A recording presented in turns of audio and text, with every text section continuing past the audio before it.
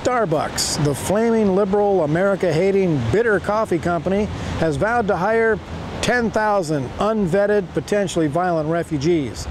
Black Rifle Coffee Company has vowed to hire 10,000 American veterans, men and women who have proven their valor and stood in the gap to defend American freedom.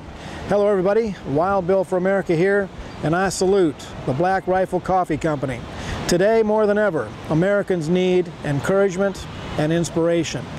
The enemies of freedom are on the rampage all across our land, and companies like Starbucks knowingly and intentionally add to the problem. Black Rifle Coffee Company was founded by veterans for veterans, and as both a military and law enforcement veteran, I intend to do what I can to see that company succeed and replicate.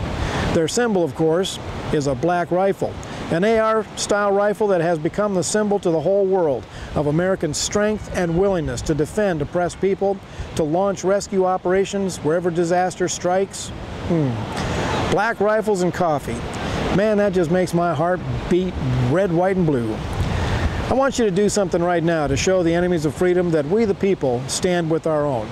Go to blackriflecoffee.com and place an order. And when you do, there's a little comment box.